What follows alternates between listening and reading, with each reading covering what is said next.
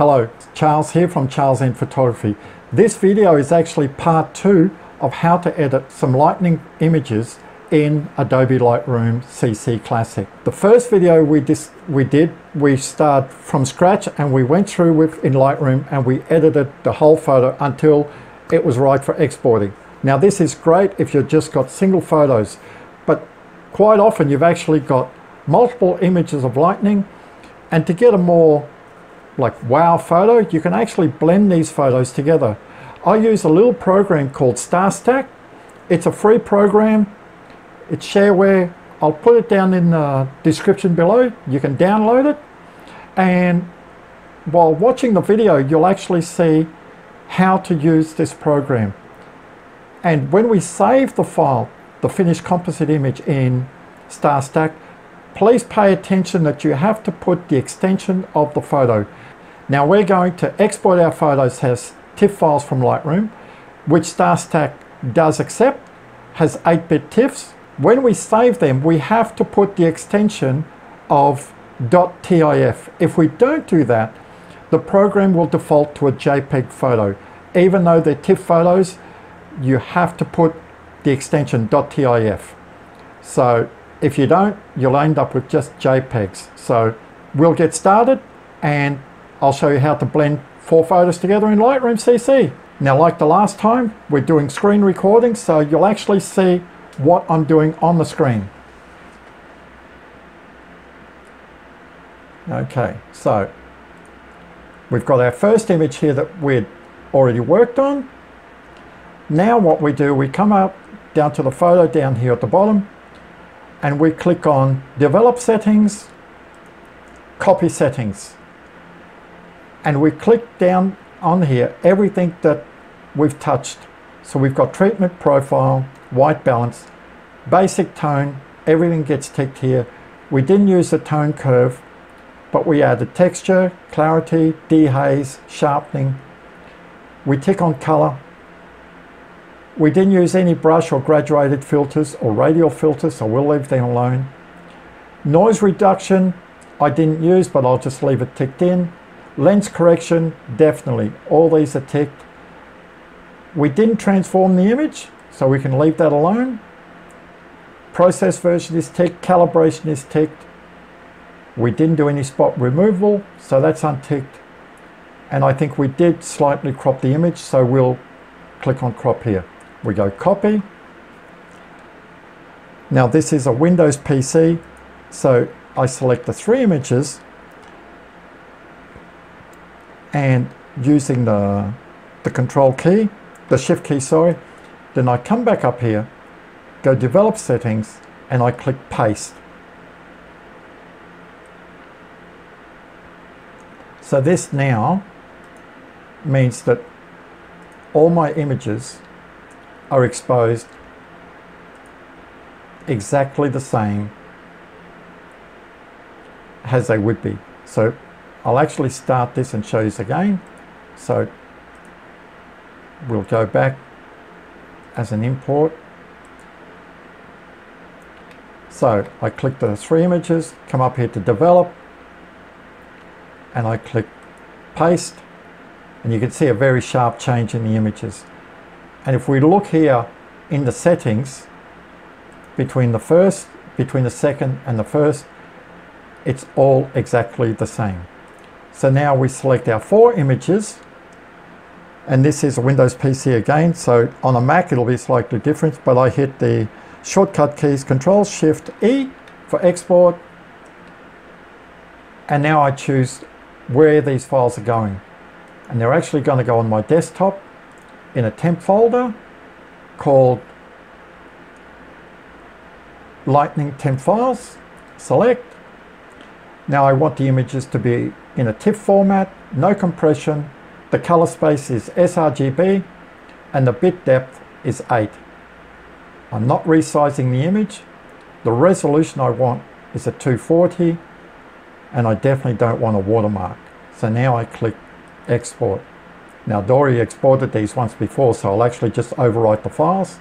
So I click overwrite, and we go up the top here, it says exporting 4 files. Okay, so the files are Finished exporting. Now we'll open up StarStax and we'll bring our images in. So there they are. 1, 2, 3, 4. We bring them in. There they go. So now we come up here to the blend mode. And in blend mode, there's only two. So if I'm holding it down here, you can actually see we have lighten, gap fill, darken. We have a huge amount of blending options. But for this sort of work, there's only two blend modes that you could use. It's lighten or gap fill. If you're doing star trails, then you're stuck with gap fill, because gap fill means that as you're taking photos of stars, the stars are moving across the sky. And every time the camera takes a photo, there's always that slight little gap. In gap fill, it'll actually join that gap. So you'll end up with a very nice image. We'll actually save these files twice. One in lighten mode and one in gap fill. And when we go back into Lightroom, we'll see if there's a big difference. So we'll choose lighten the first one. We'll come up here and we'll go save. Process, that's it. Done already. This program is very quick.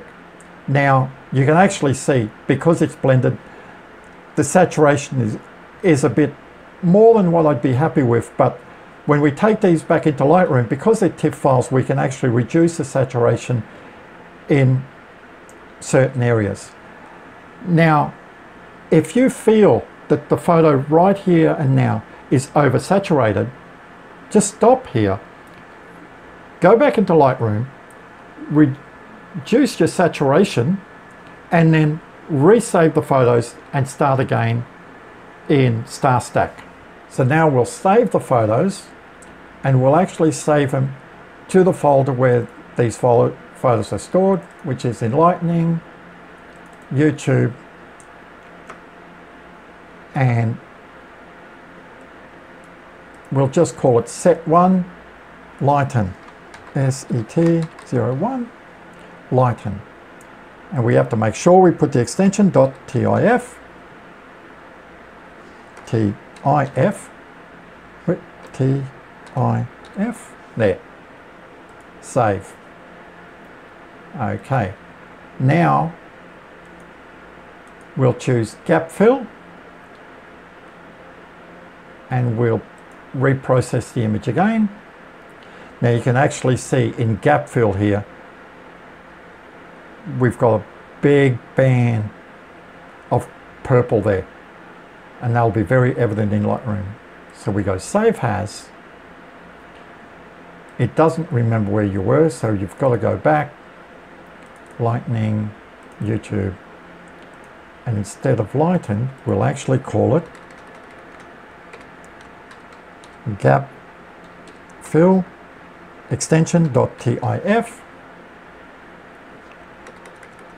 gap fill .tif, save. That's it, photo saved. Now we can go back into Lightroom,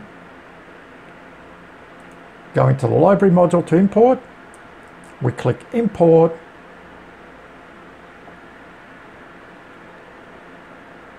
YouTube,